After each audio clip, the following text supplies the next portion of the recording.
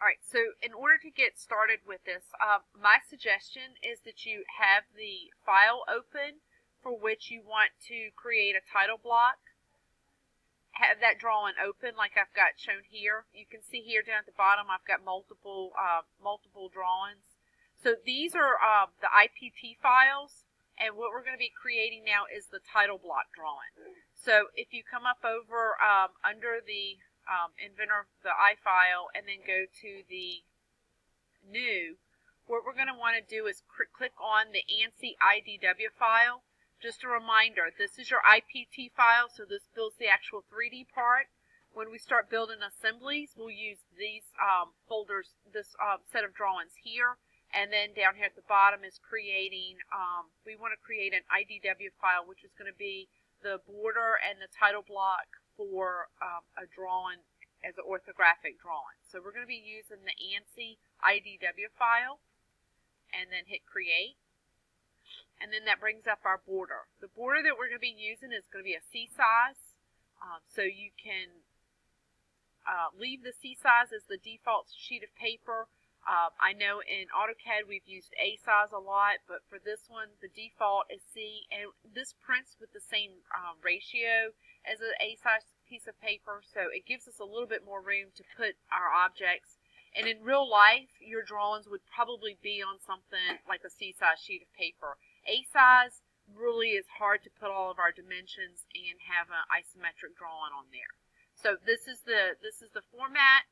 Looking over here, we still have our browser and we have the sheets. All of the information for the sheets are going to be tucked under here. So there's the border, and that's our title block right here. So that's the ANSI large title block. The first thing you want to do is go all the way over to the left and click on the word base. Because the 5.7 was the last drawing I had open, it's going to go to that file as the default. So it sees, it builds like a path back to where that default. So you can see right here, it's building a path to that file, and it's linking the sheet of paper or the title block, the IDW file, with the original IPT file.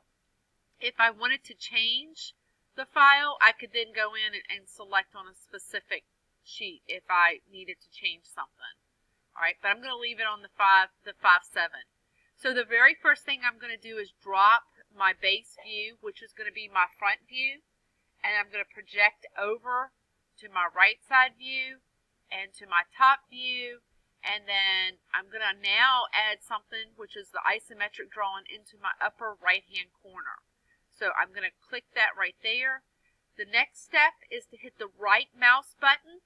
This is very important. You click right mouse button and then you hit the word create, and it's going to generate your isometric, your orthographic drawings for all of this. I do like to shade this view right here. So over in, when you finish, go over and click on the red box that's around the isometric. Right click and then go into edit view, and we can change the settings. So this box right here indicates whether the part's going to be shaded or not shaded. So I'm going to hit OK and click on that. Now, if you click on those boxes before starting, let me just back up a little bit. So I'm going to do this a little bit quicker. If I selected shaded now, this is what I would end up with. I would end up with the wrong view. I'll fix that. So I can right click on this view and delete it. And then go back to project, pick that view, and then go up and right click create. So I have those shaded. Alright. If I wanted to change that, I could right click on that, edit view, and then take the shaded off. Okay, so that allows me to go back and make changes to those views as we get started. So this is the very basic. Okay, so this one does not have any any holes, so therefore I don't need to draw any center lines.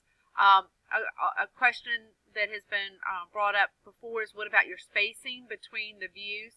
Well, we're going to pretty much just eyeball these at this point.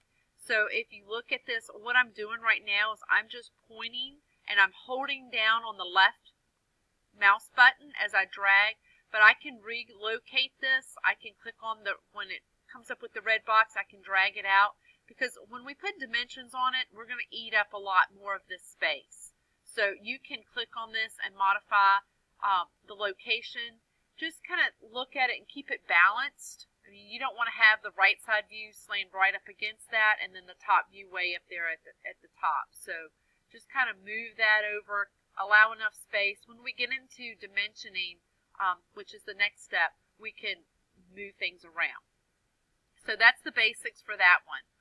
So now let's do one with a circle. So back to the same thing, go to New, click on ANSI IDW File, Create, go to Base, and this one I want to just spend a little time looking at the orientation.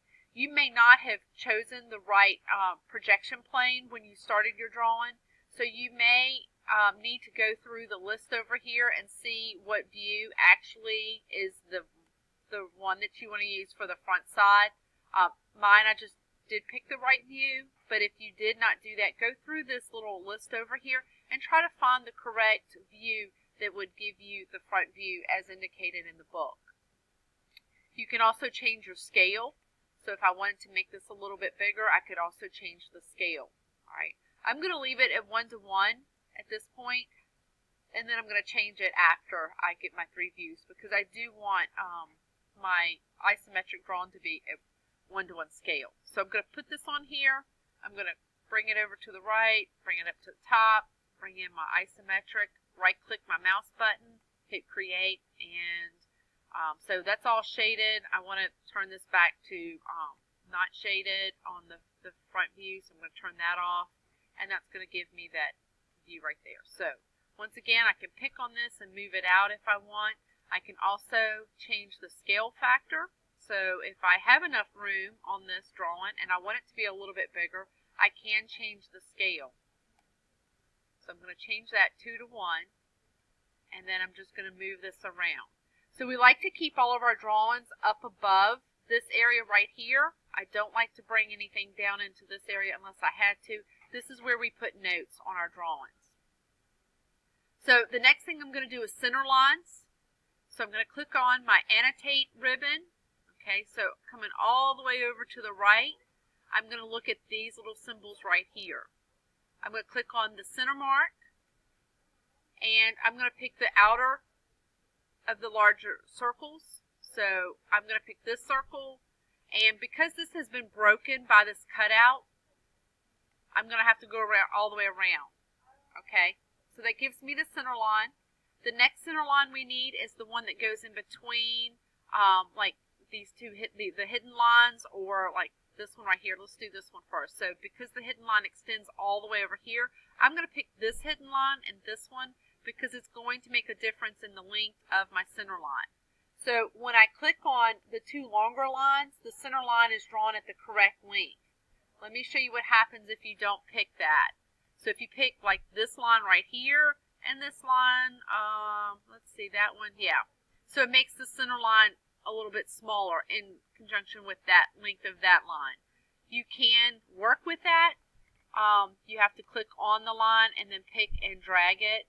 But I always pick the longest line that's available, and it makes a better center line because you can see it's just, oh, and this is the other bad thing. It did the center mark between here and here, which now that center line is off, and that was a very bad thing. So let's pick 2 lines that are part of the same diameter, and that is evenly spaced, and the center line is placed in between those 2.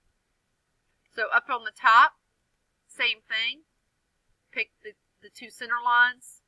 They're equal, but however, this line is now short. So I'm going to pick a point to the end of that. When I see the green dot pop up, I'm going to now manually pick on the end point and drag it out a little bit past.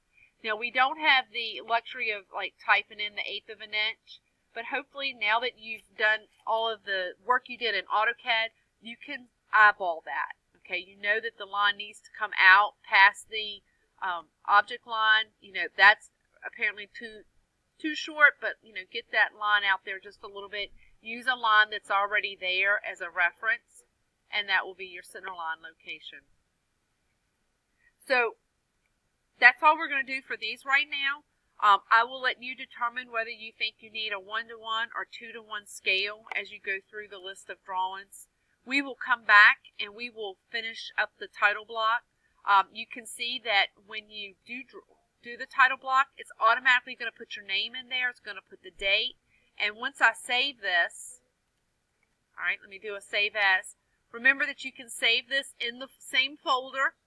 Because it is a IDW file, you will now have an IPT file and an IDW file saved in the same location. So I'm going to hit save. Okay, and then it updates the drawing number automatically in the title block. So it's pretty intuitive. It does a good job on putting the information in there as we need it. We will add the company name, which is going to be EC Glass up here, and then the title for these parts, we'll do that. We're going to come back and do that when we dimension it. So the name, date, and the drawing numbers automatically put in there for you. When you go to look at your list of drawing files, let me just kind of minimize this real quick. When you look in Inventor, okay, so you'll see the IDW file, which is going to be indicated by the little icon with the orthographic location on the border, and then your IPT file. So you can have two files named the same, they just have two different extensions. And we can even put like a DWG file in there. As long as they don't have the same extension, you can have multiple drawings saved in there. And that's about it. Any